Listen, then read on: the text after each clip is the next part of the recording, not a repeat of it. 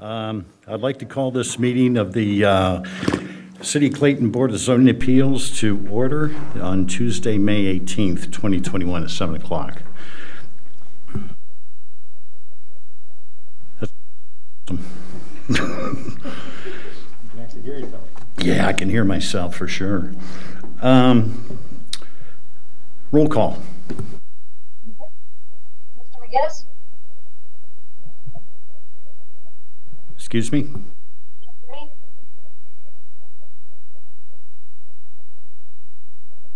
Hello?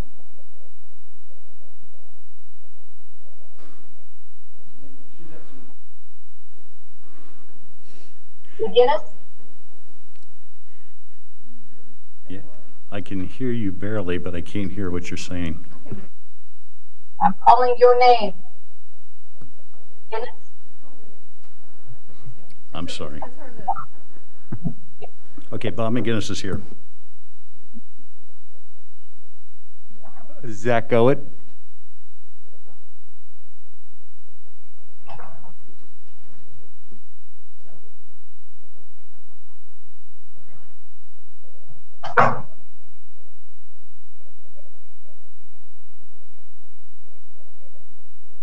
McGinnis here. Here. Here. Ms. Hunter? Here. And Ms. Byers? Here. Thank you. Thank you, and I apologize for that. I'll go through the meeting procedures pretty quick so that we all understand what's going on. What I'm going to be doing is administering the oath to members of the public who wish to speak on the agenda item, and anybody else that wishes to speak on the agenda item in front of us tonight. All testimony given before the Board of Zoning Appeals is sworn testimony. So if you could please stand and raise your right hand, please. Thank you. Do you solemnly swear or affirm that the testimony you're about to give this board is the truth, the whole truth, and nothing but the truth? If so, please say I do. Thank you. Is there anybody online tonight? Are we hosting this as Zoom as well? Okay. How many people are on? One.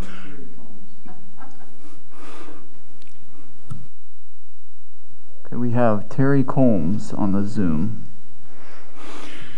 Did you understand that also, Carrie Combs? I did. I'm really probably just here as an observer, honestly. I'm in the neighborhood and just was going to listen in. Thank you. That's quite okay. We just want to make sure we touch all the bases. Agenda items are next, then we'll go through the agenda items. We'll ask the applicant if you'd like to add anything to what staff talks about on the case before us tonight. Then we'll be discussing among the board to see if we have any questions to either the staff or the applicant.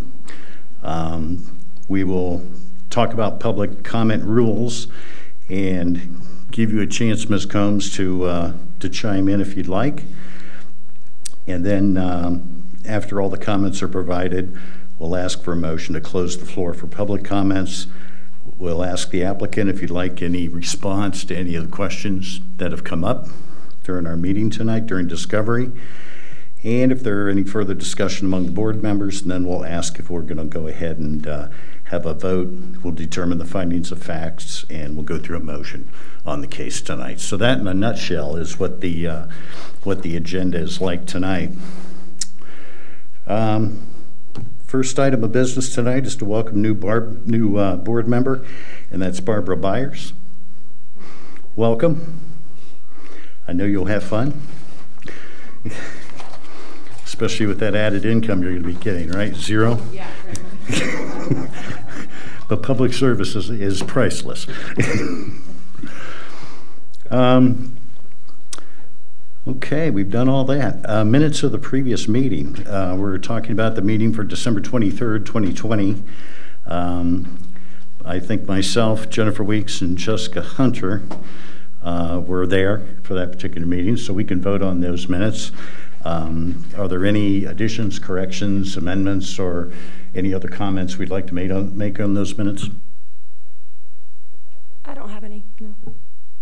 Not from me. Do I hear a motion? Motion to approve the meeting minutes. Second. All those in favor by signify by saying aye. Aye.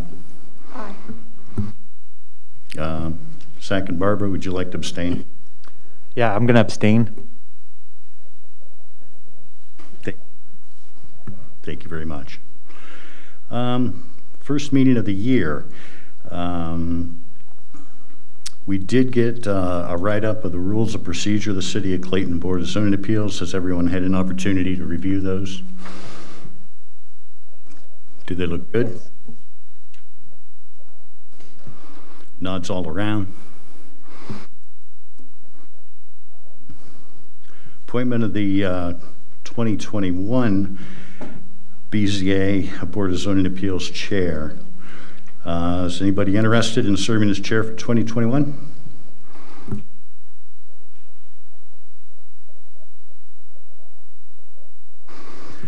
I guess the question is, Bob, do you still want to serve as the chair, or do you want to break? I could certainly sit in this chair again. Do I hear a motion? I have a motion to, call Bob as the chair. Do I hear a second? I'll second. All those please signify by saying aye. Aye. Aye. Aye. Well, with continuity then, I'd like to nominate Ms. Weeks as vice chair. Second. It's been moved and seconded. All those in any discussion? All those in favor, please signify by saying aye. Aye. Aye. Aye. Aye. Okay, so we're set for the year.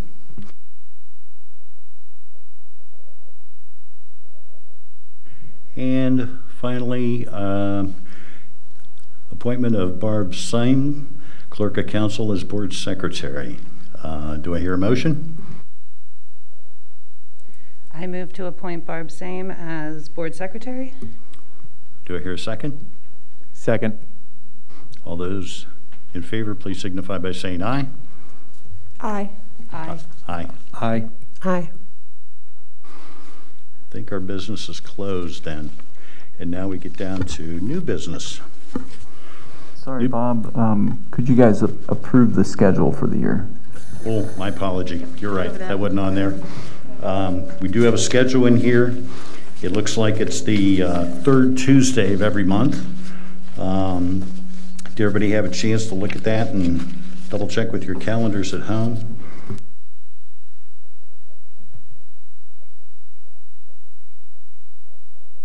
Yeah, it looked fine for me. Ms. Weeks and Mr. McGinnis say it looks good to them. Anybody else? Any comments? No comments?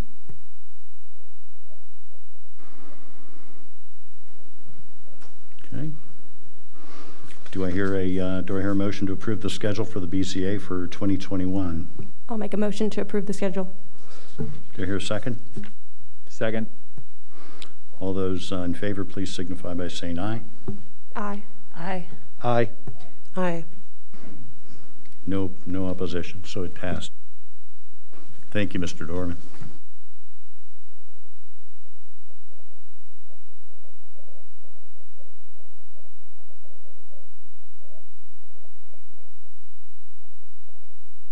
So the case in front of us tonight, new business, this is case VAR 21-01 at at 7520 Rose Tree Lane, Tim and Doreen Williams. This is a request for a swimming pool fence variance for the property at 7520 Rose Tree Lane. Parcel is number M60254240002. The applicant is installing an in-ground pool and an automatic pool cover in lieu of a 5-foot fence as required by section 118712, subsection C, subsection 2. The request was made by Tim and Doreen Williams, property owners. Staff comments? Thank you, Chair McGinnis. Board members, good evening. Next slide.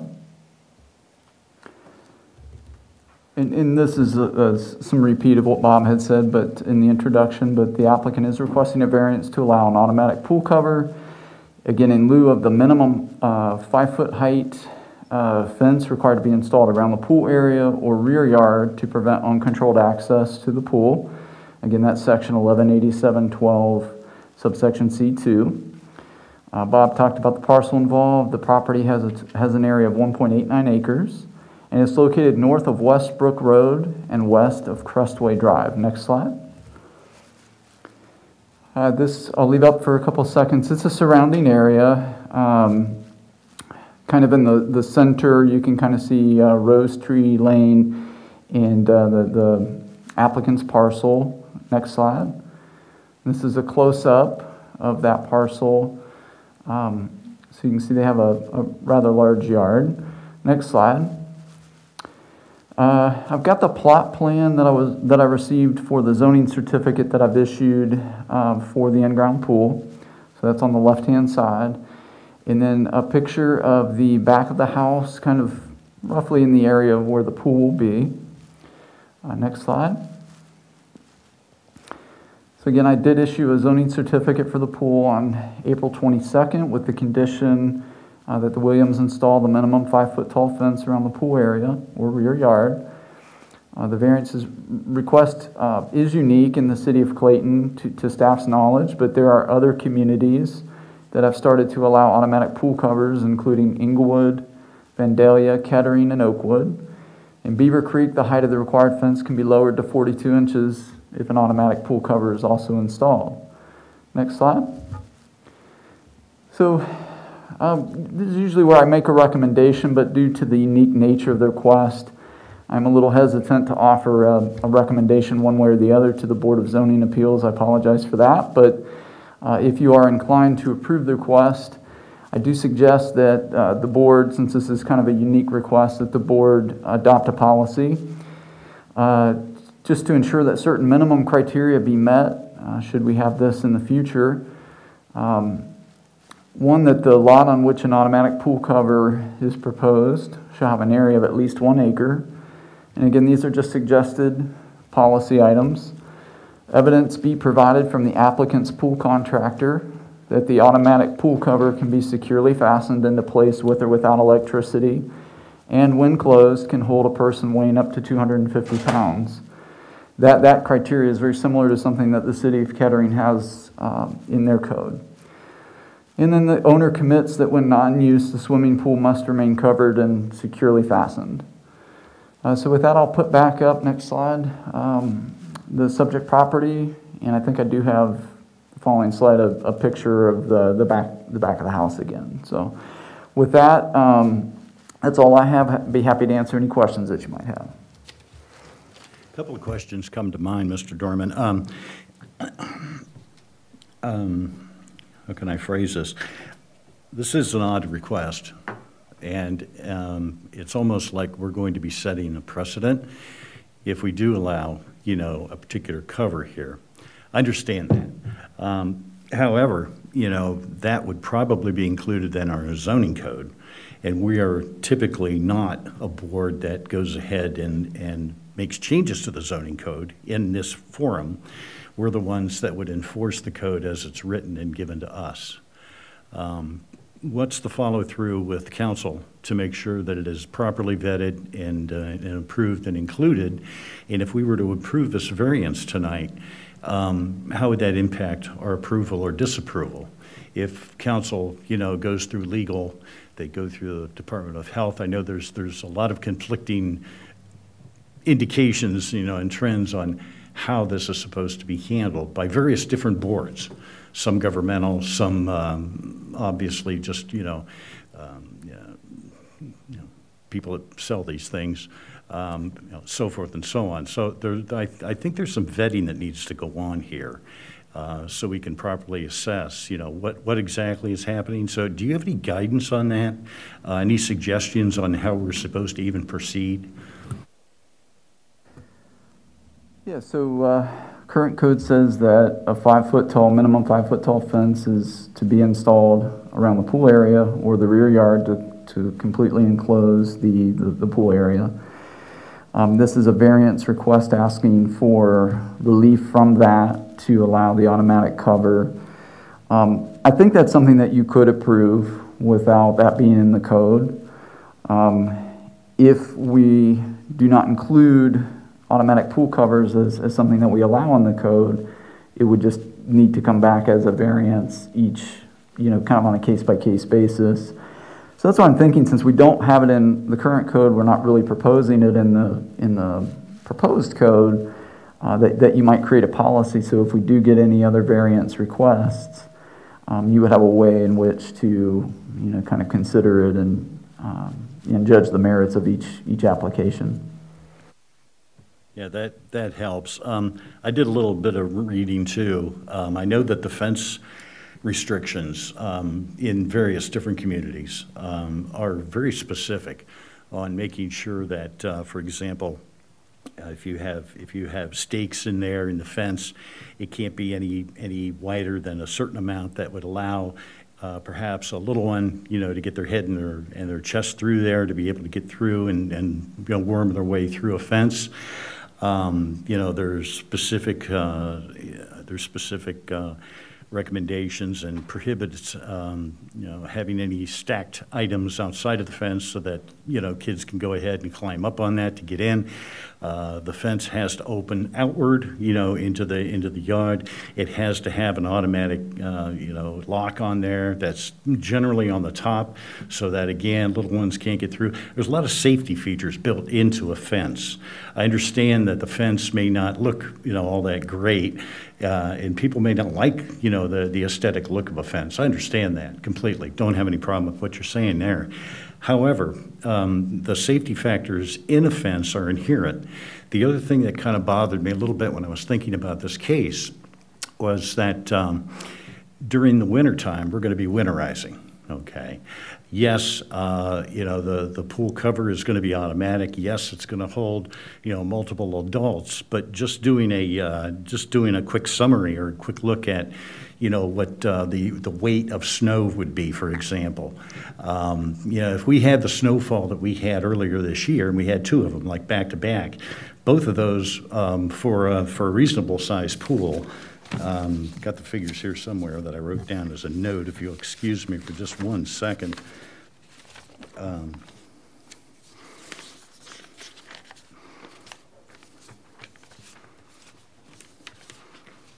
course I do. Oh, they're there. Knew they were there somewhere. If we were talking about a pool 20 by 40, that's pretty good size, but it's 800 square feet. That's on the high end. You're probably talking about 2 to 4 tons worth of weight on top of there, just with a 4-inch snowfall of wet snow. If you're talking about a reduced size pool of 15 by 30, you're talking 450 square feet. Again, you're talking a lot of weight in here. Just settled snow, not wet, but compacted over time. 4 inches of that is 3/4 of a ton to 1.5 tons. And that's a lot more than just a couple of people, adults standing on it. To me, then, that says that the homeowner is going to have to winterize this pool. And if they winterize it properly, they're going to have to bring it back, okay, to be able to make sure that weight isn't on there. That weight may be, prohibitive, if you will, and really damage the pool cover itself. The other thing to consider is that if you do pull it back, then you have a pit in the ground. You're going to have a pit in the ground anyway when you're doing construction, and I read a lot of the statutes that said you're going to have a construction fence around this area anyway as you're constructing the pool, which tells me that you're going to have at least a fence there as construction is happening. So, I'm problemed by this. I worry about us setting a precedent that may, not let the homeowners understand exactly what they're getting themselves into, and could precipitate a danger in the future. If you're winterizing a pool, if it's open for one reason or another, and if it's not covered because somebody goes on vacation during the wintertime, which happens, and then they come back to a damaged cover, which could be costly to go ahead and do that.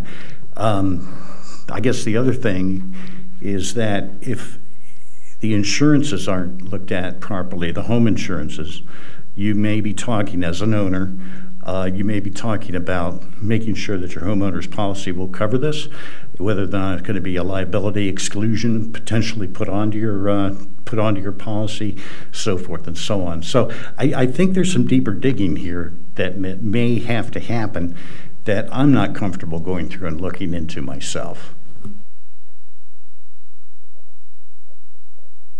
Thank you. I took a look at the new zoning code that's coming out to see if this issue was addressed there, and saw that it's the same. The requirement's the same in the new code as the old code.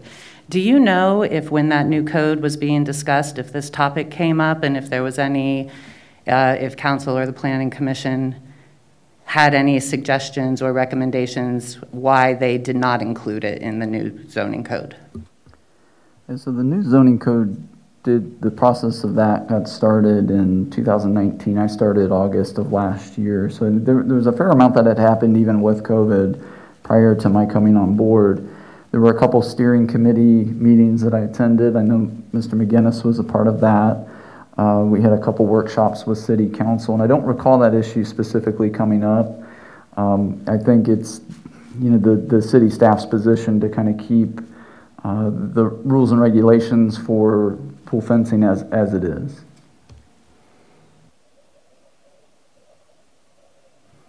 Any other discussion or questions from the board for Seth? I have a couple. I know you didn't really provide a recommendation as per usual, and I can totally understand that given this topic, but you do proffer a recommendation saying, hey, if you are going to approve, do it with these following conditions. The three of those, the at least an acre or 250. So my question, Seth, is when you develop these three conditions, what's the basis for those conditions? Is it just to allow this one variance to be utilized appropriately, or was there, I'm not trying to say you took it lightly, I'm just wanting to know where's the thought process behind these three specific? Yeah, and so because it's not in the code to allow for automatic pool covers, I did a little research. I looked at some communities that in the packet of information we received from the applicant, we were told that those communities had approved automatic pool covers in the past, or it's in their code. I talked to Inglewood, the code enforcement officer. They did approve one in their city to date. City of Kettering had, in a lot of the kind of the guidance for a potential policy for the board comes from the City of Kettering's code, but they had some of those restrictions in terms of weight that the cover could sustain when closed, and just making sure that getting commitment that it will be closed by the owner when the pool is not in use, things like that. That just came from other jurisdictions that I researched in putting the staff report together. I didn't make a recommendation, but I thought if that's something that you guys would be inclined to approve, we probably ought to have a policy, just because our code does not address automatic pool covers. No, I appreciate that. I can agree with that we would want some kind of limitations or codified it somehow, so I can understand that. So when I reviewed the packet, I saw where you labeled, or not labeled, excuse me, identified the other suburbs and neighborhoods that have done the same. So as far as I could tell, you just took what other communities have done and said, here, let's pick and choose kind of and mesh to what you think is the best fit for Clayton. Yeah, and those would just be suggestions, so kind of a starting point for the board. If that's something that you'd be inclined to approve, let's create a policy, and maybe just those recommendations can be a jumping off point for us. Which goes back to, I think, Bob's position. I don't know if we're the right body to be making policy. That's just my comment.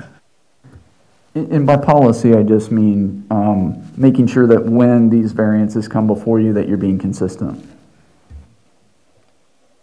Yeah, I think Thanks, Seth. consistency is indeed, what we should be doing.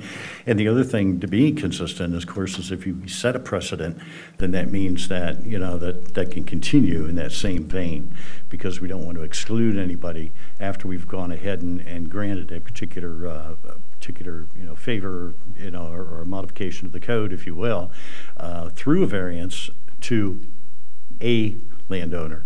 Then other landowners are certainly entitled to that same benefit. Yeah, I agree. I mean, that's the difficulty of a unique request. I mean, this is creating precedence one way or the other. Which I think, Bob, goes back to your point. We have at least 1 acre. So what's to say 0.75 of an acre is not good enough, or half an acre is not good enough? I mean, this could be argued that any sort of policy or precedence that we make is capricious, yes, at the very least. So I think that's something to be considered as well. But it is in our authority to set up a variance like this with conditions. So, I mean, we can do that. I don't think it's outside of our jurisdiction of what we're allowed to do. I just want to put that out there. That's correct. Thanks, Jennifer.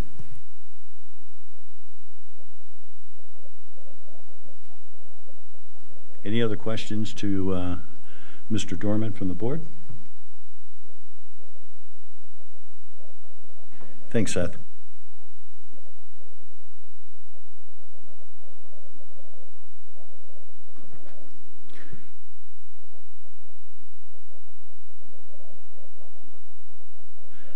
Mr. and Mrs. Williams, would you like to talk to us then about anything that Seth may not have covered? If so, please come to the podium.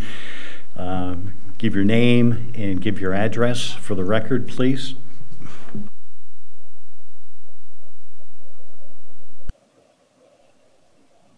We promise to be kind. We're just being thorough.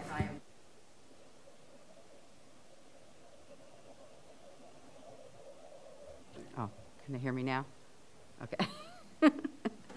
It's just like, we just rather have a cover than no fence. A fence would kind of take away from the sight line.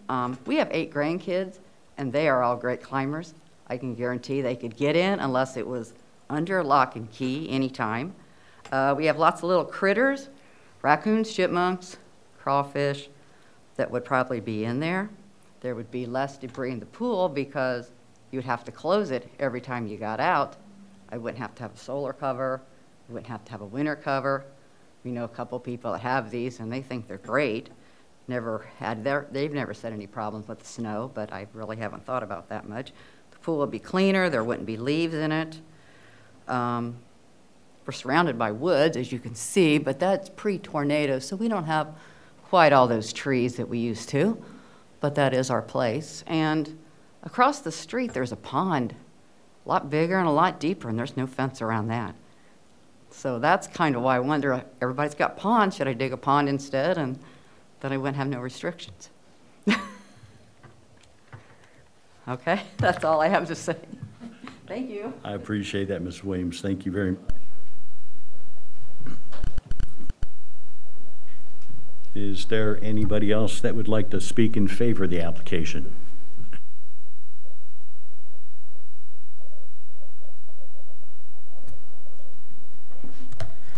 Dave Kramer with Knickerbocker Pools. So I'm here to... And your address too, please. 1869 Willow Green Drive, Beaver Creek, Ohio, 45432. Thank you. So I'm here just to answer a lot of questions. The problem with auto covers is some people just don't know what they are. So an automatic pool cover, in our minds, is considered a horizontal barrier to the pool. So in one of the first slides when we talked about what section 1187 point whatever talks about a fence being there to basically create a barrier to the pool. An automatic pool cover creates a barrier to a pool that far exceeds any fence, 4 foot, 5 foot, 6 foot, 8 foot. I don't care how tall that fence is, children will go over top of that fence to get to that water that they can see toys floating and things of that nature. We put a cover across that pool water, and they cannot get to that water, period. The covers go on the pool in 30 to 45 seconds, depending on pool size. It is a manual switch, either that you are at a touchpad, you enter a 4-digit code to access the touchpad, you have to fully engage the switch as the cover moves, or it is a neutral position light switch that has a folding locking lid over top of it.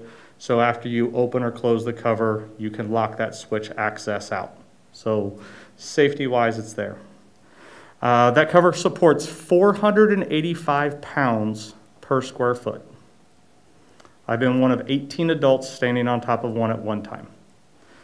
So when it comes to snow load, it's not a concern at all. That cover basically, because it is resting on the water of the swimming pool, that's what gives us the structure. So the water underneath is what gives us our structure. When we winterize a swimming pool, not one drop of water is drained from that swimming pool. So we're basically winterizing the plumbing lines, winterizing the equipment. The pool vessel itself stays totally full of water. It will freeze, but that water has the ability to expand up and down, not entrapped into a closed plumbing line. So the cover is the summer cover, it is the winter cover. So it is the cover that they will use all times. Actually, state of Minnesota per capita is one of the highest auto cover states in the United States. And Canada far exceeds us with what they do on auto covers. So snow, probably not an issue. Homeowners insurance, it's a lot of gobbledygook with each insurance company. I have USAA, I have an automatic cover. USAA basically told me they didn't care how I covered the pool or what I did for a pool. They could care less about a fence, they could care less about an auto cover. They say it's my personal liability. If I want to have $300,000 liability, that's what I have. If I have $1 million, that's what I have. So they did not really care. Unfortunately, our fence codes require us to isolate the pool from the neighboring area. 80 to 85% of accidents and injuries are never stopped by that fence because they come out the back door. So this is a choice that a homeowner is allowed to make to create that barrier that your fence is requiring, but in a way that protects not only the neighbors, trespassers, but it also protects the family from coming out the door and into the pool area. It doesn't take long, seconds, for someone to be in a swimming pool. When this cover is on the pool, as far as I know, I've been with Knickerbocker since 1995, there has never been an incident of a death or a drowning when an auto cover is on a pool. That's a perfect safety record, which a fence isn't going to get you. Covers can be closed fairly easily without power. So the system basically is a motor that is a two-way motor.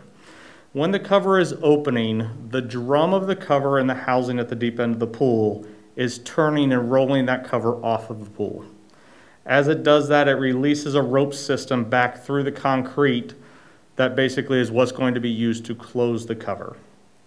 If power was to have a failure with the cover open, you can take the lid off of the cover mechanism and you can see the two ropes on the pulleys.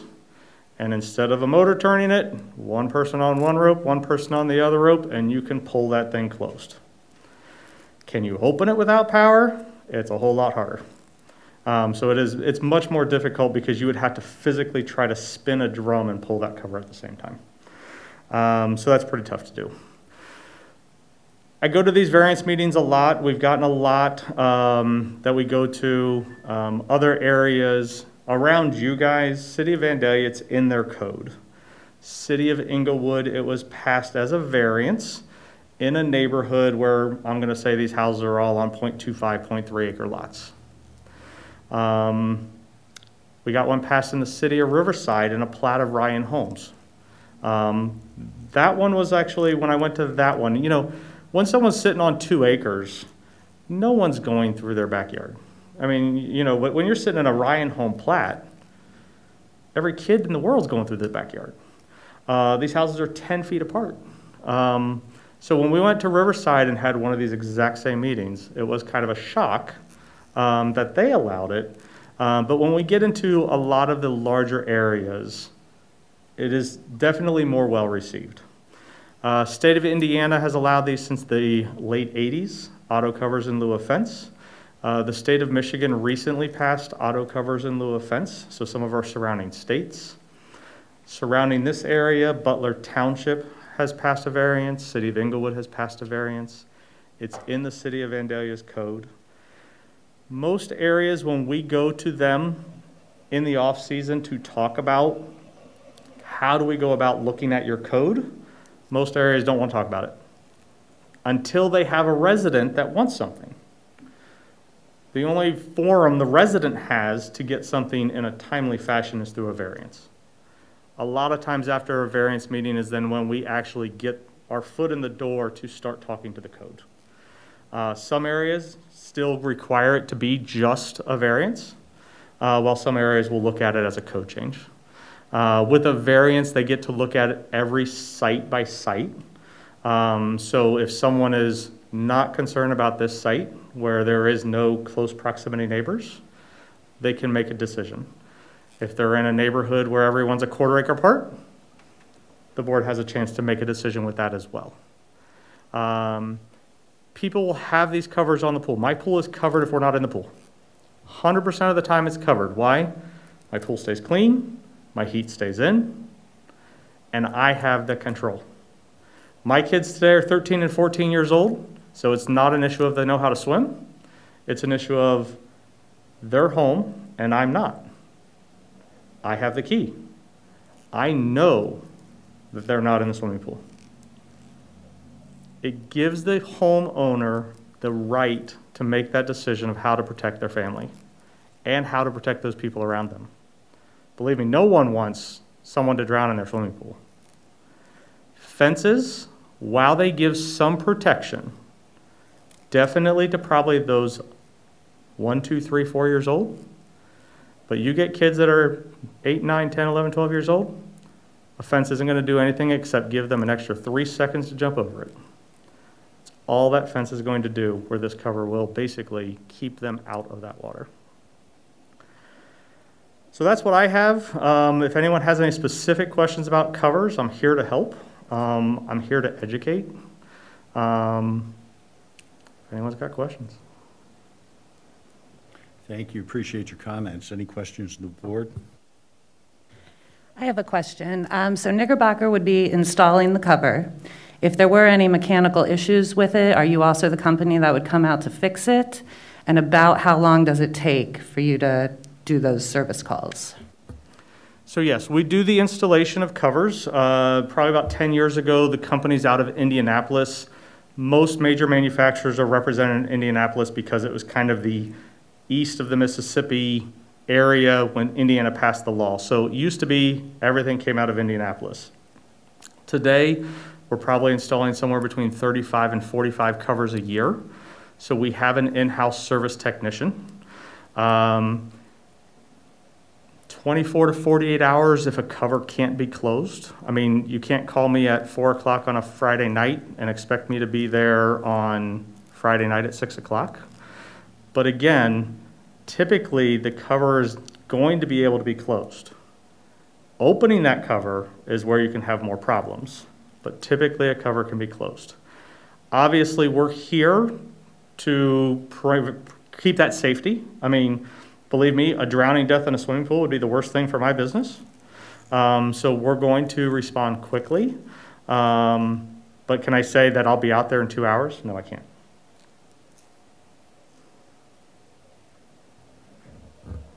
So I have a question about the manual closure of these auto covers.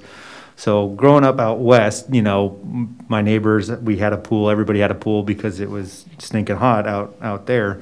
And had neighbors that had the auto covers and things like that. And when we had to close it manually, it was heavy and hard to pull.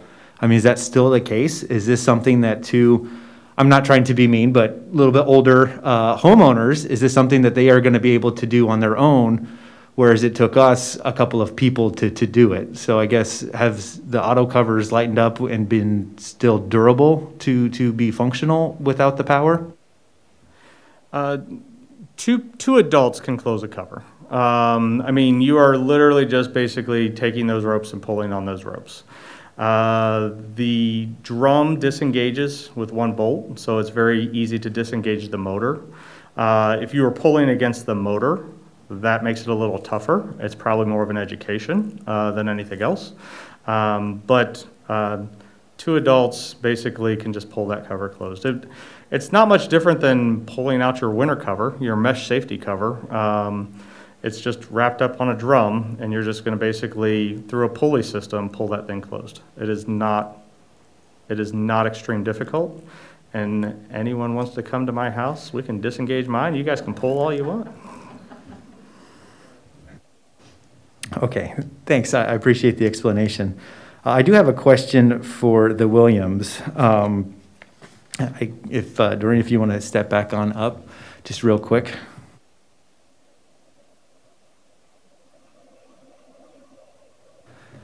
So I got your letter. We all got your letter, and I appreciate that. And I can understand the value of keeping raccoons, crayfish, deer, and other things out of the pool.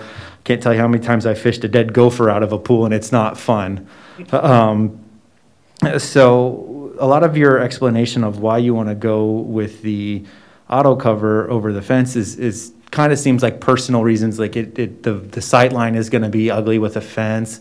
The maintenance may be harder without the auto cover. Have you guys looked at doing both a fence and an auto cover and just decided that's too expensive, or it's just kind of redundant because the auto cover was just more effective as a water barrier than the fence? I kind of want to get behind your rationale a little bit. I like the idea of the auto cover. We have a couple friends that have that, and it just looks nicer. I mean, yeah, I don't really want the expense of both of them, because it's going to be just as much money for the auto cover as probably the fence. And then just getting somebody in there to put the fence in, because everything now, it's like, oh, you know, we're 3 weeks behind, we're a month behind. And so, yeah, I just think it would look nicer. I just want to sit on my deck and be able to see that and know that's a pool there and, you know, have everything around it. I mean, I guess if we have to have both, we have to have both. I would still probably get the auto cover because I just like the idea that it's safer, because like I said, my kids will climb that fence. They'll figure out how to get in. There are 3 of them in gymnastics, so it wouldn't take much for them to do it. Even better. Yeah, even better. Perfect. Thank you. I appreciate that. Uh-huh. Thank you, Zach. Anybody else?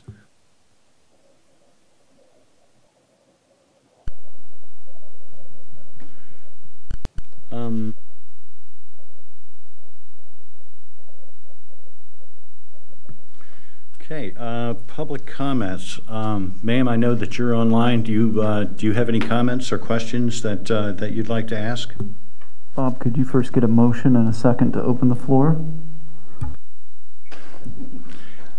Do I hear a motion to close this section of the testimony and then open up public comments from the floor? I motion to close and to open up the public comments on the floor. Do you hear a second? I'll second. All those in favor, please signify by saying aye. Aye. Aye. Aye. Aye. Aye. Okay. Is there anybody on Zoom that would like to make a comment? No, I guess I'll just make a brief statement. My husband and I, we live right across the street from the Williams. I was just interested in the proposal and hearing what was being done. Yeah, we don't have a problem with it. We ourselves have a pond and are very careful. We also have young grandchildren and watch them carefully around that. So we certainly appreciate the safety concerns. I was interested, the gentleman from Knickerbocker, was just curious if he has a rough estimate of what they put in when they're putting pools in. Are they putting more of these covers in versus fences? I was just kind of curious about that, but we're fine with it. The cover is okay with us as a neighbor. Thank you, ma'am. Today, probably about 60% of our pools are getting automatic covers, and out of that 60%, probably about 60 to 70% of them are meeting the fence code. So there are people that are still putting auto covers in. I myself in one in Beaver Creek that still had to put up a fence. But probably about 60 to 70% of the time, a lot down in Warren County. I'm doing one in Vandalia this year. Miami County, a lot of the townships where you have 1.5 acres or more is kind of where they set their precedents. But about 60 to 70% of the time, probably, give or take, when an auto cover goes on the pool, it does meet the fence code. Thank you, sir. Ma'am, does that satisfy you? Yeah, thank you. Yes, thank you, ma'am. Anybody else online? Sir? Stand by. You haven't sworn in.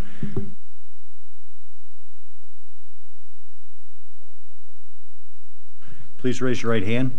Repeat after me here.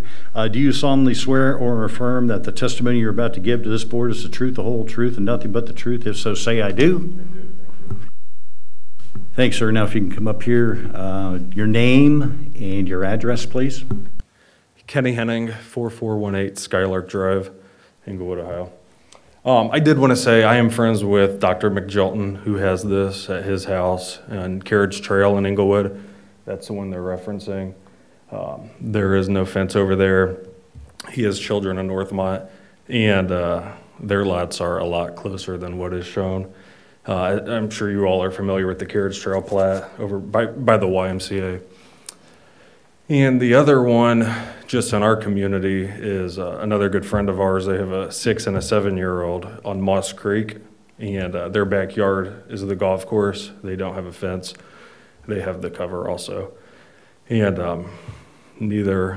both of them are friends, and neither of them have had any problems in the winter before.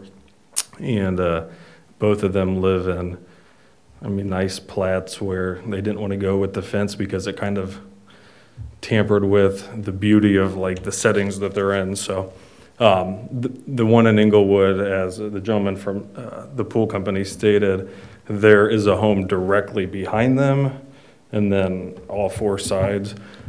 Carriage Trail is very residential. So that's all I have to share. Thank you. Thank you, sir. And if I may say so, congratulations on your son. Thank you.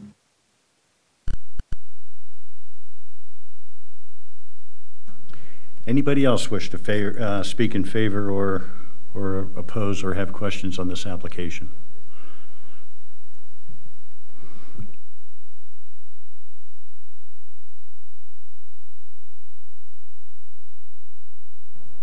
And just if you could, a motion to close the public comment period.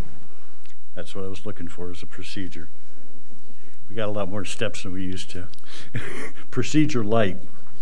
Do I hear a motion to close the public input for this application? Make a motion to close the public input. Thank you, Zach. Do I hear a second? Second. All those in favor, please signify by saying aye. Aye. Aye. Aye. Aye.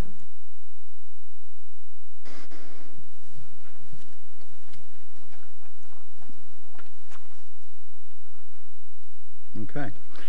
Comments then from the board members. Any comments? Any motion?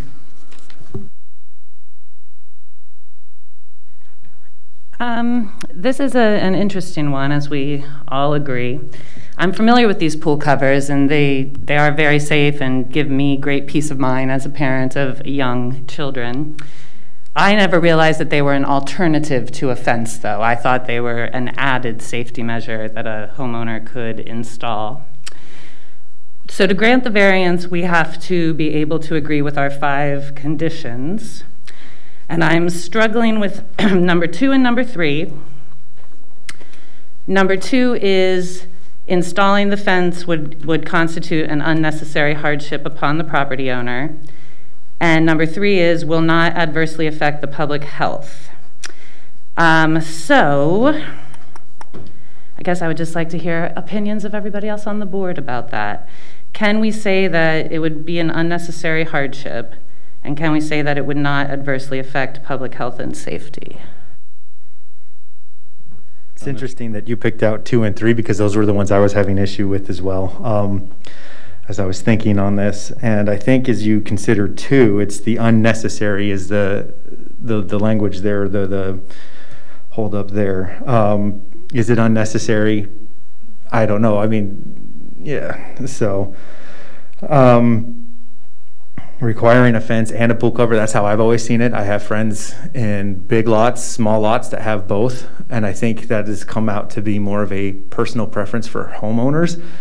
To me, I know I'm personally terrified of anything liable or liability that I may have with small kids and their friends coming over. So to me, I would err personal on the side of more barriers instead of less. So that's just kind of my thought. And I agree that I cannot say at this point that it's not adversely affect the public health. So I'm interested too on what specifically what Ms. Weeks thinks.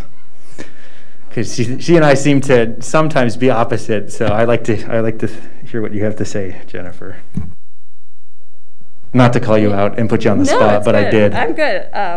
No, I'm having a hard time on this one too, because you always think of fences as being the standard.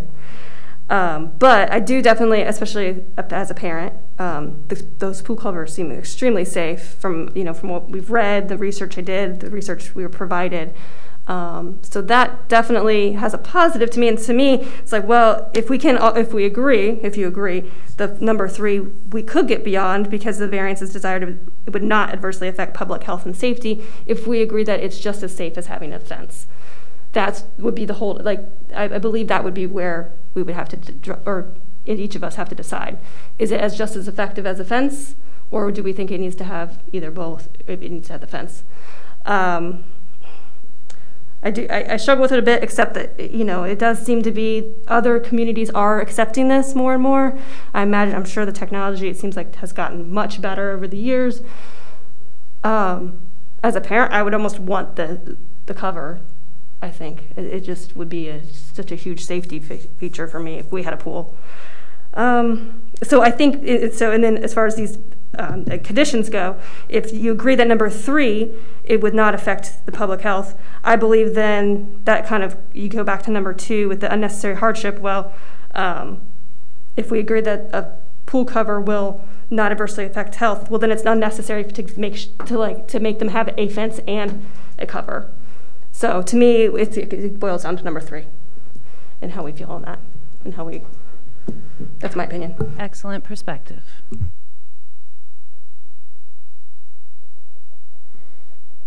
Thank you very much. That's good discussion. So I guess another comment I have for the board is if we do grant a variance, do we grant it just free and clear and then open up the pathway to anybody who wants to put in a pool, or do we set up stipulations and conditions? And if we do set up stipulations and conditions, how do we make sure that those are valid and not just 5 people in a room making up conditions? Yeah, that's a good question. Mr. Dorman, can you address that? I know that people that want to put in a pool have to come to you. Hopefully people aren't just going to be out there constructing pools, because they can and decide to. And if they do come to you, what criteria are you going to use to be able to guide them based on any decision we may make tonight? So in my time so far with the city, when someone has come and said we want to put in a pool, so far they've all put in fencing to comply with the code. So if they were to say to me, we'd rather not do the fencing, we'd like to do an automatic pool cover, it's this great thing, I would say you will need a variance. And I would probably explain to them the policy that you all set and some of the things that if there's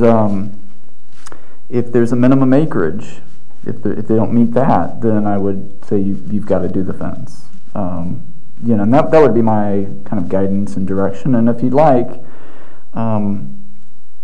maybe outside of tonight's meeting, if there are conditions or a policy that you all want to set, we can vet that through the law director just to make sure that we're stating everything in a legal way. Okay, I appreciate that. I can look at this as very similar to new technology that came in, and continues to come into our area. Satellite dishes years ago comes to mind. It was something that people, well, I want a satellite dish. Well, automated pool covers are in lieu of a fence, okay? They can be used in lieu of a fence. We've heard testimony to that tonight. We've done research, and I'm satisfied that yes, it's not a bad thing. I appreciate the clarifications from the representative from Knickerbocker Pools, because all I kept seeing was general references to the amount of weight that it could hold, rather than a very specific technical description of 485 pounds per square foot, which is awesome. That's great. That's a lot better than several adults, okay, which is much more general. So, I'm pretty much convinced that the safety of the pool is good. Then the responsibility falls back on the homeowner. And in this particular case, I can just see by the people out there, at least their eyes, that, they're going to be very responsible when it comes to this. So that's a good thing. Can't speak for everybody. Can't speak for somebody 20 years down the road. And what I'm thinking is that this could be a modification, or at least an adjustment, if you will, to the code in section 1187.12, subsection C, subsection 2, that does have the fence requirement in there. We can also have a cover, and then justifications for that cover could be addended based on the recommendation from staff, where you had items 1, 2, and 3. The lot on which the automated cover proposed shall have an area of at least 1 acre. The evidence is provided that the automated pool cover can securely fasten in place and can sustain a person weighing at least 250 pounds. And 3, the automated pool cover must securely fasten in place at all times when the swimming pool is not in actual use for swimming or bathing purposes. So we've got multiple responsibilities in there when we're talking about this. We've got the homeowner responsibilities, we've got staff responsibilities to ensure that it's installed in compliance, and then of course we've got the property size, that we need to look at as well. So I think we might have this controlled. I don't think it's setting a precedent when you look at it as an alternative to a fence. Knowing that these covers are going out, knowing that other jurisdictions are, I'm not going to say all over the map, but they have their own specific rules in place. I think that's probably appropriate. I don't think we're getting off the beaten path there, because we're the city of Clayton and we're establishing our own rules, especially within the guidelines of the new zoning code as it's coming out. So based on all that, I appreciate that. I'm worried what happens when Seth Dorman moves on to the city of Toledo or the city of New York, and to make sure that your replacement, which is why I want it documented. I need this documented, and we need to have it included somewhere so that it can be used for reference in the future.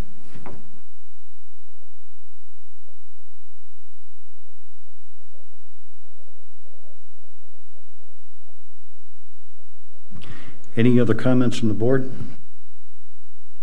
I have another comment, Bob, since you brought up Seth's conditions. Well, I know. I'm having an issue with the first one. To me, that seems like we're setting ourselves up to have a variance on a variance again and again and again from more people.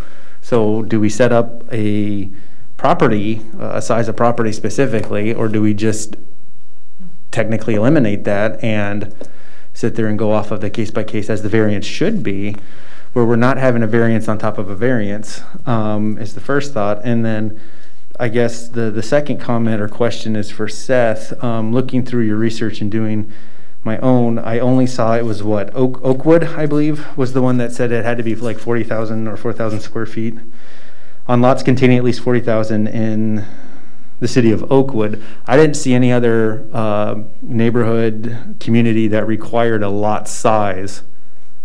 And I don't know if you found any other ones that required a lot size besides Oakwood. No, just in the limited research that I did of the 5 different communities, Oakwood was the only one with a lot minimum, I guess. Yeah.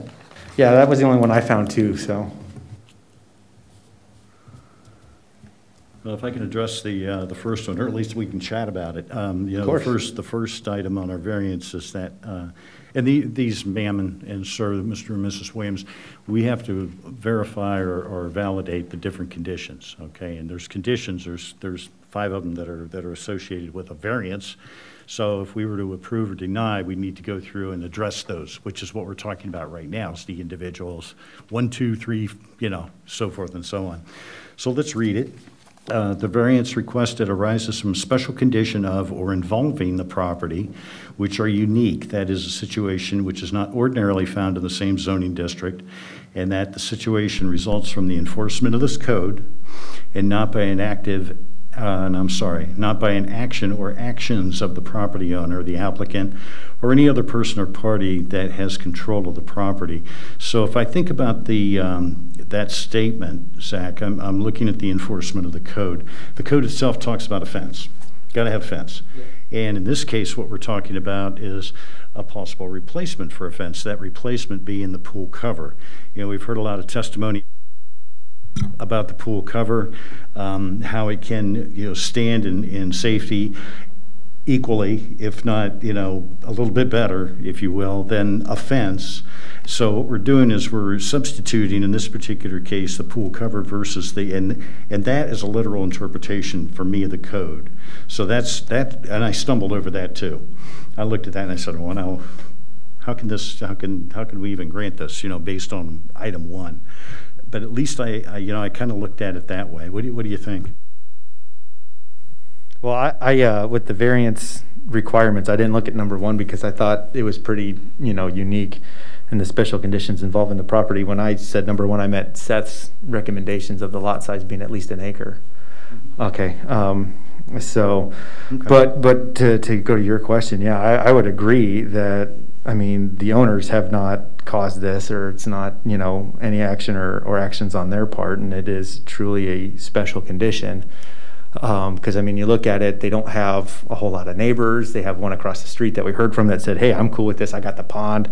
So I think number 1's not an issue, to be honest. And it goes back to mine and Ms. Hunter's comments that it's 2 and 3 that were really hold up, with Ms. Weeks chiming in that number 3 is the real focus. Any other thoughts and discussions on the board here? I might just point out that the zoning on the property and I guess the residences on Rose Tree Lane are zone PD1. Typically a planned district should have an approved plan. That zoning would have been applied to those properties when the city annexed them in 1998. And a lot of properties received a planned development zoning without an approved plan. So from a zoning standpoint, that's a little bit unique. Thank you, Mr. Dorman. Sorry, I have a question for Seth, if I may. I couldn't find it in our code, but we don't have a minimum lot size here for a pool, saying you have to have, you know, if I own a 0.10 acre of a lot, I could put a pool if it could fit, right? Basically the zoning requirements for a pool come out of the generally applicable regulations, Chapter 1187. If you can meet a 10-foot rear yard setback and then meet the side yard setback of your specified zoning district, which this doesn't technically have because it's a planned development without a plan, you can have a pool. Plus, you know, the fencing is another one of those requirements that's listed. So, perfect. Thank you.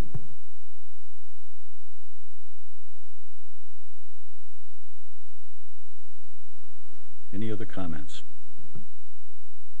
Well, I think I'm feeling better about 2 and 3, but I'm still struggling a little bit with number 1 in the fact that it doesn't seem unique to me. It's anybody in that zoning district could say, I don't want a fence around my pool either. So, as has been mentioned, if we say okay to this one and we don't have that unique thing that we can point to that would prohibit everybody else in the same zoning area for asking for the same thing, we might be opening up a big can of worms. One thing that might make it unique, and would I be correct in saying the pool won't be visible from the road, anything like that? It won't be visible from anywhere except on your property? So that's a possibility that that aspect of it could make it different from other homeowners that might be requesting a similar variance.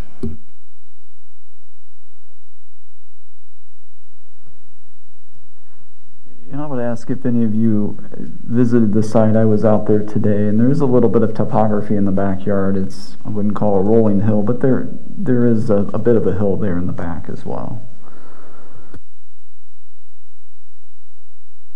And that would make it difficult to construct a fence? That's the line No, of I mean, thinking? that's a valid point. I think you still could. I think it would be a little bit more challenging. There is a septic or a leach field back there as well. So. And again, I don't know if there's any restrictions to building over a leach field.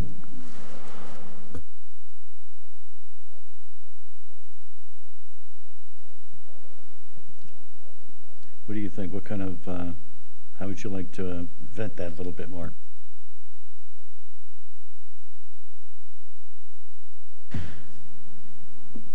Well, the size of the lot, I suppose, makes it, I guess what we're trying to find is a reason that not having a fence at this property would make it not dangerous, whereas other properties would still require a fence in order for them to be not dangerous. So to me, the fact that it's essentially hidden, there's not going to be traffic passing by, you know, kids walking down the road that see it, could meet that requirement. I'm curious, did you guys investigate, did you investigate the fence options at all? You know, get quotes, plot out where you might put it, that sort of thing? So it's the fence has really never been an option for you.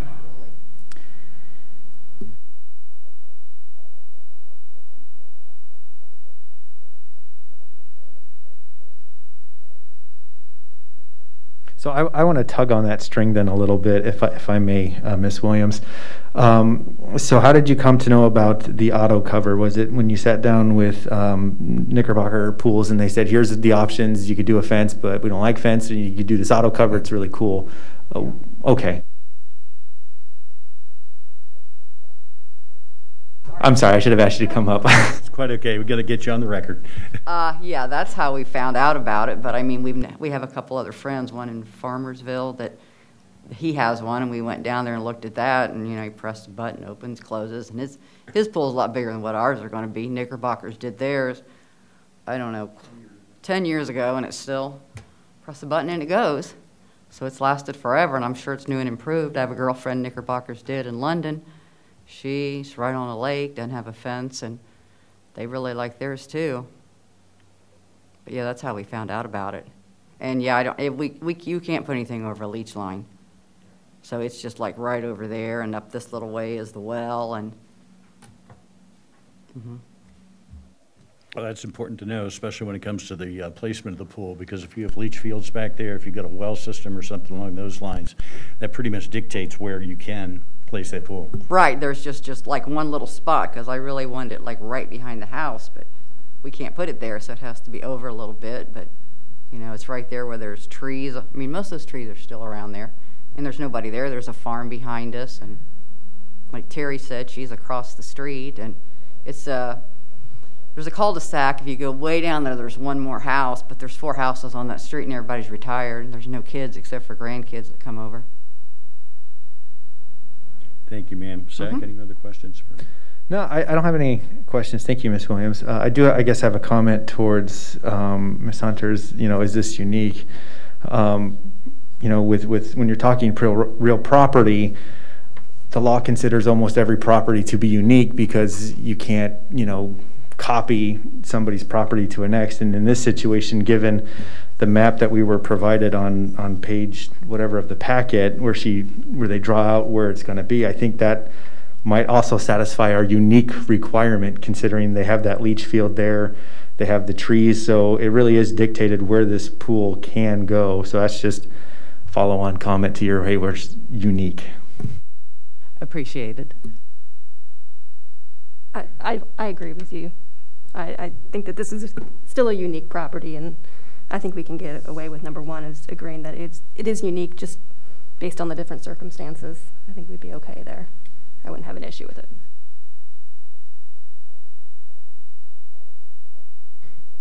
Any other comments? Sure, one more. Trepidations? Okay, so we're going to decide on this particular variance. I would just like to discuss Seth's recommendation that we put the conditions along with it, which Zach has been talking about all night. Can we, sorry, which has been mentioned before, we'll put it that way. Can we grant this variance, no conditions, and say we're doing it that way because we want each property to be evaluated individually? We don't want to set a precedent that if you're over 1 acre, your variance is going to be granted. Seth? I think that you absolutely can, because you're doing a findings of fact for each application, in which you can outline the unique circumstances of that application. So yeah, I think you can. I think that's a good question too, because I don't want to make work for us. And you know, one thing I always look at is that if we have a certain type of case that's coming in front of us all the time, I want to try to get that into the code. So I'm going to bring that to council, because we're getting harassed, you know, with a particular type of case over and over, and this has got that potential if we're not careful. So thank you for asking. I just want to comment on that. With the conditions, I think we should have some at least that are around safety. At least put safety conditions around. The 1 acre, that could really be maybe a sticking point for other things, so we could eliminate that one, but I think at least we should keep those last two about the type of cover and when, and then it has to be closed at all times if you're not using the pool. I believe that should be in there. That's something I think we can hold up to. I would think any code would want something like that in there. The 1 acre is a much more subjective sticking point, I think, so we could take that out if we didn't want to put that in there, but I do definitely think we should include some safety measures. You know, we've had problems with measurements in the past. I remember one in the old city of Clayton, we had a case that came in front of us that had an acre, you know, and according to the survey, it was 0.98 acres. And the two lawyers that were on the board with me at the time were shocked that me, an engineer, didn't go specifically to that precision and say, well, wait a minute, you know. So it was a real discussion that night. So it can be a problem, but you know, if they're coming to Seth anyway, if the applicant's coming to Seth anyway, then he would be able to make a judgment on the size of the lot, the position of the lot, and so forth and so on, I would think. Sounds good to me. So the one comment I have about the safety, I think we can all agree about the being closed when not in use, because that I think is safe and more common sense than anything. I do have a question, if I may, for Mr. Knickerbocker.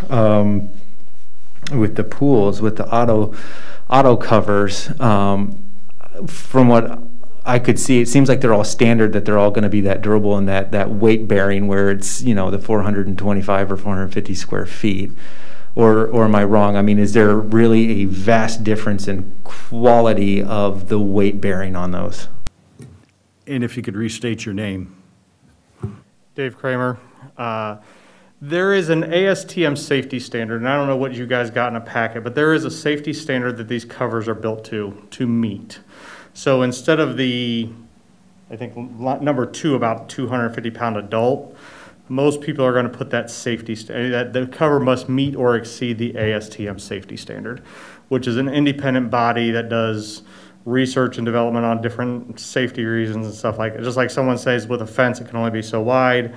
The ASTM is basically testing these products as a third party to all the other covers. So all the big cover manufacturers, CoverStar, CoverPools, APC, they're all going to go towards that ASTM safety code.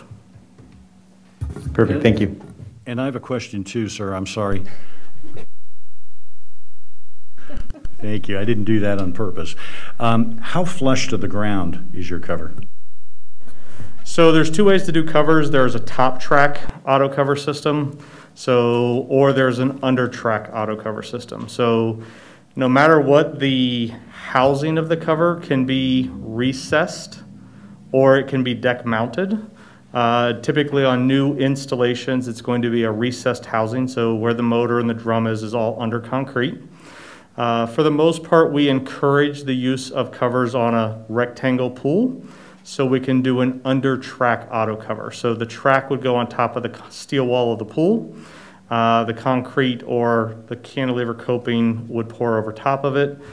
Everything is below grade of the concrete. So there is no trip hazards. The lid is a flush walk-on lid.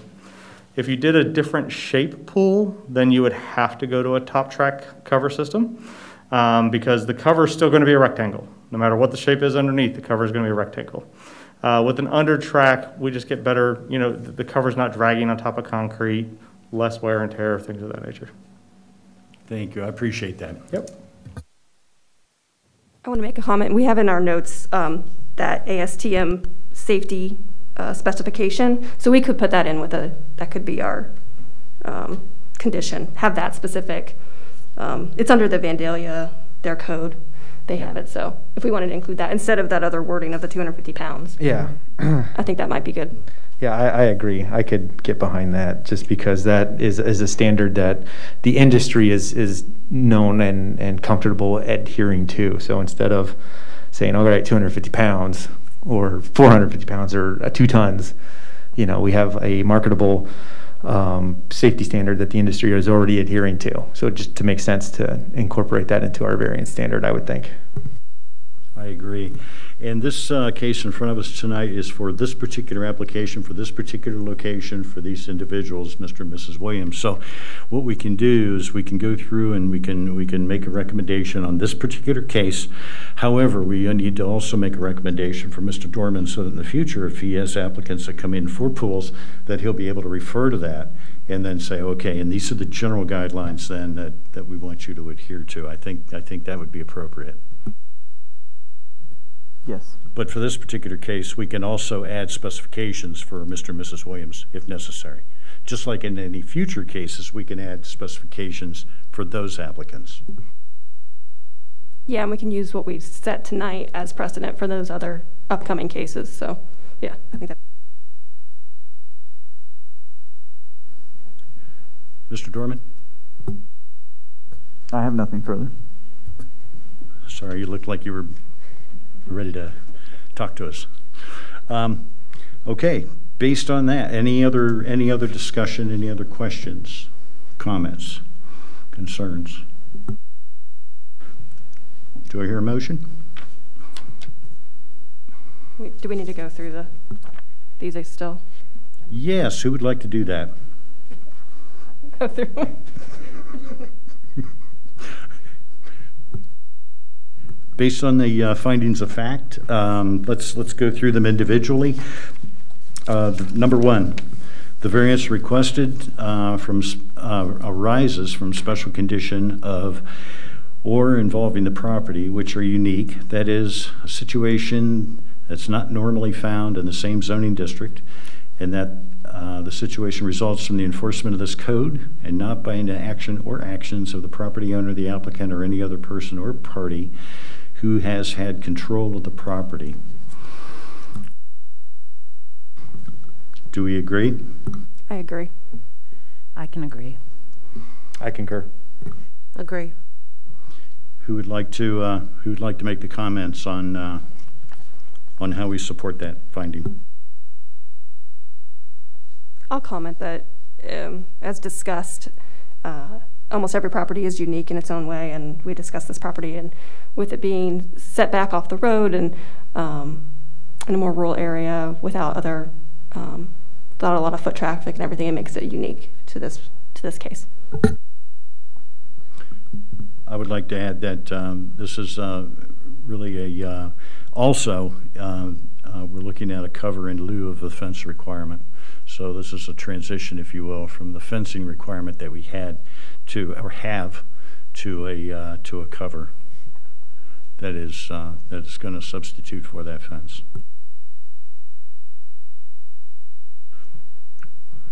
Item 2, the strict application of the provisions of this code from which variance requested will constitute unnecessary hardship upon the property owner represented in the application. Do I hear concurrence? I agree. I agree on this. I agree. I agree. And who would like to discuss item 2 to substantiate that claim? Well, after many comments, discussions, questions to the applicant and within the board itself, we were told price-wise, it appears that it's going to be the same for a fence or for this automatic cover. So, I mean, either way, they have to abide by some sort of barrier. So I don't think there's a unnecessary financial hardship there, because one way or the other, there has to be a barrier. And then furthermore, we didn't really hear anything that would, I think, ultimately constitute any sort of unnecessary hardship upon the property, given the testimony of the applicant as well. Thank you, Zach. And yes, and it will allow the ease, if you will, and little enhanced security of the pool, you know, in lieu of the fence. The fence is easily broached, and this sounds like the cover would be much more difficult to try to roll back, especially for little ones. And hearing that the cover is going to be at the level of the pool, or at level of the ground, if you will, there won't be any gaps that will allow anyone and the little ones to be able to get under there and get in the pool, which is I think important as well. Any other additions to item 2? I think for this one too, if we're saying that it's a safety thing, that the pool cover is as safe or not more safe than a fence, it would be a hardship to require them to pay for both. True. Why duplicate? Thank you, Ms. Weeks. Item 3, the variance desired will not adversely affect the public health, safety, and morals. I think we've heard a lot of testimony to that effect, but would anybody like to make additional comments on that? I think we've been assured that the safety provided by an automatic pool cover, as long as it meets the standards we discussed, satisfies the public health and safety requirement. Thank you. I agree. I concur. I agree. Agree. In item 4, item last, Mr. and Mrs. Williams are going, thank God. That's why I'm supposed to not hold this down, you know. The variance desired will not compromise the general spirit and intent of this code. I think we've heard a lot of testimony to that particular effect as well. We also had some conditions that Seth wanted to put in here, and I think I'd like to read them at this time. I'll start at the bottom. The automatic pool cover must be securely fastened in place at all times when the swimming pool is not in actual use for swimming or bathing purposes. Evidence is provided that the automated pool cover can be securely fastened in place and can sustain a person weighing at least 250 pounds. We've heard that especially from the provider and the installer, that the weight limit is a lot higher than that. And then we get to the lot. We've had a lot of discussion on the lot. Do we want to amend that sentence here that says lot on which the automated cover proposed shall have an area of at least 1 acre? Comments? I think we should take that out, because we can do that by case as it comes. Since this is just a variance, it's not a code setting, it is a variance, so we can do it case by case for each of them. Just that way it's specific to the property, because there might be a smaller property, but it would still make sense for them to be able to do it. I don't want to set that precedent at this time. I do want to go back to number 2, and I think we should amend that as well to be that meets or exceeds the ASTM specification that's listed here. I think we need to put that instead of the weight limit. Thank you. Well. Mr. Dorman, did you get that? That's mine. Okay, thank you. Any other comments from the board on the lot size? I just concur with Ms. Weeks. Okay, do we all agree on item last then? Yes, agree. Thank you all for your input. Very, very much accepted, and glad you're all engaged and awake. Do I hear a motion on the case in front of us then?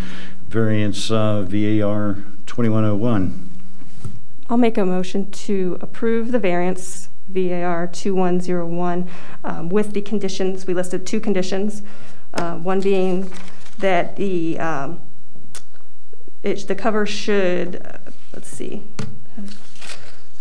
the cover should meet or exceed the ASTM specification F134691.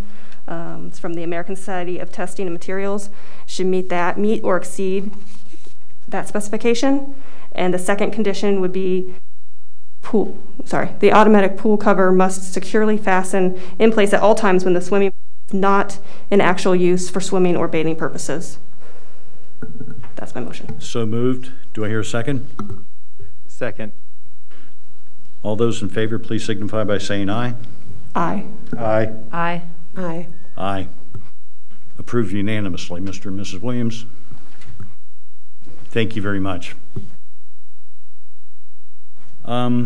Seth, what have we got coming?